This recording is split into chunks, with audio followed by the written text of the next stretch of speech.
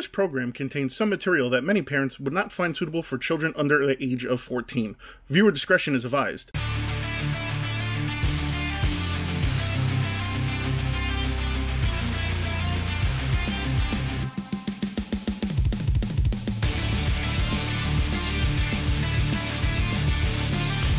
What's poppin', everybody? So today I have for you guys something special, something normally I don't do often, but I thought it was really cool and I was given the opportunity, so I wanted to take it while I had it. Our good friends over at Bitz and Buttons, Dominic, had Hornswoggle come in, former WWE and Impact superstar, now with his own promotion where he resides in Wisconsin, which is ACW.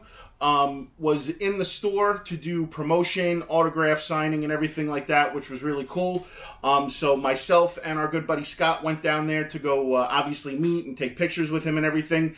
And then in the midst of all that, I was actually able to secure a little bit of an interview with Swoggle. Awesome guy, super cool. I will leave the links in the description below for the Instagram and the Twitter. I think he has a Facebook too, so I'll leave the information below for all his stuff down there so you guys can go check him out and show him some support. But super nice guy. I'm glad I had the pleasure to speak with him. So without further ado, here's the footage from that interview. I hope you guys enjoy, and after that's over, I'll see you back here in a few. What's poppin', everybody? I am here right now in Bitz and Buttons, and I'm here with a special guest right now, and this gentleman is so kind to take a few minutes just to talk to me. So I am here with Dylan, aka Swoggle. Thanks, man. I appreciate you taking the time. Yes. So tell everybody about yourself, you know, if they don't know who you are already. I mean, I know who you are, obviously, because I watch wrestling, so. I was under contract with WWE for 2 weeks under 10 years as Hornswoggle. Now I'm all over the independents and loving life. That's awesome, man. So I know from obviously following you and following the Major Wrestling Figure Podcast, I know you are a little bit of a collector, and that's kind of what we do on my channel. We talk about like collecting and stuff like that. So what are some of your favorite things that you like to collect? I'm just finishing up my original WWF Hasbro collection, loose. I have to just do it on card next with just Series 1. But this is this store has everything.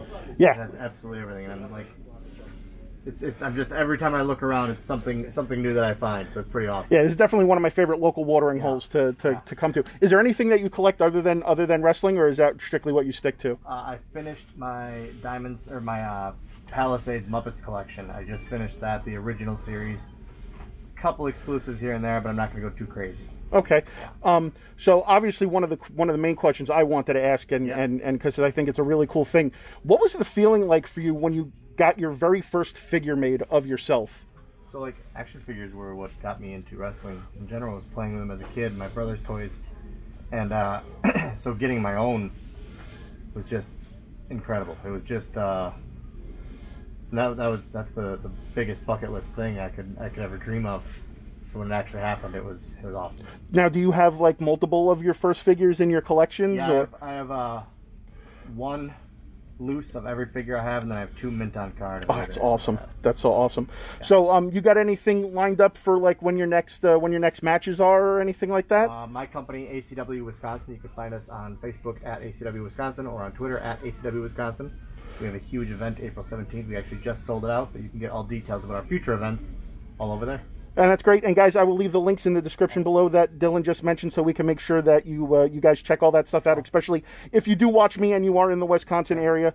So I don't want to take up any more time, but I do thank you for coming on, and pleasure talking to you, and hopefully we'll run into each other again soon. Talk soon. Thank you. All right, guys, and we are back. So I'm glad I got to do that interview. I hope you guys enjoyed it. Again, it's not something that I do on a normal basis, but given the opportunity, it's something that I like to do. I always like to speak to other people and, you know, talk to them about their hobbies. Not so much their day-to-day stuff, but just their hobbies, if they collect anything, stuff like that. Because, you know, in a roundabout way, we are all collectors in some capacity. So it's always cool to see what other people's hobbies and interests are. So while I was there, obviously I got to take some pictures with him, which you guys saw in the hunt video, which was really cool. Also, I did get this autographed 8x10 of him that says "To Seth, aka What's Poppin' Hornswoggle," which is really cool. And he also had this badass 8-bit retro style t-shirt that I had to pick up that he was selling. So this thing is super cool.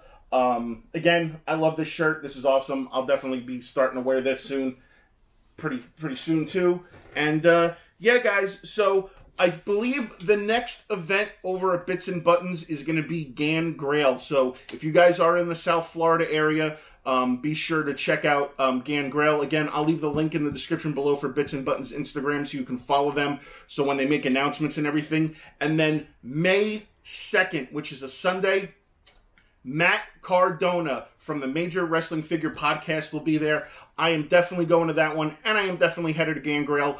I'm hoping that I have the opportunity to speak with both Gangrel and Matt, and being able to interview them and bring you those interviews as well. You know, I don't know if Gangrel's so much of a collector, but he just seems like a cool guy to talk to, especially, you know, since I'm a huge wrestling fan. And also, just to talk to Matt about collecting now. I did meet Matt a while back when we went to Galaxy's Edge, when me and George were there for the Rise of the Resistance video. And he was such a super cool dude, so I'm hoping I get the opportunity to be able to interview him this time. And we'll go from there. So again, guys, I will leave the links in the description below for all of Swoggle's stuff. I will leave the link in the description below for Bitz and Buttons so you can check them out when they're doing more signings. Like I said, Gangrel's up next, and then May 2nd is Matt Cardona, so be sure to check that out. And yeah, guys, so if you like what you saw, please be sure to give a thumbs up. If you're new, please be sure to subscribe. As always, be sure to hit that bell so you get notified every time another episode of me doing interviews gets uploaded for your viewing pleasure. And always, you can check out all the excellent content we offer here at MCE. So until next time, guys, keep it marvelous.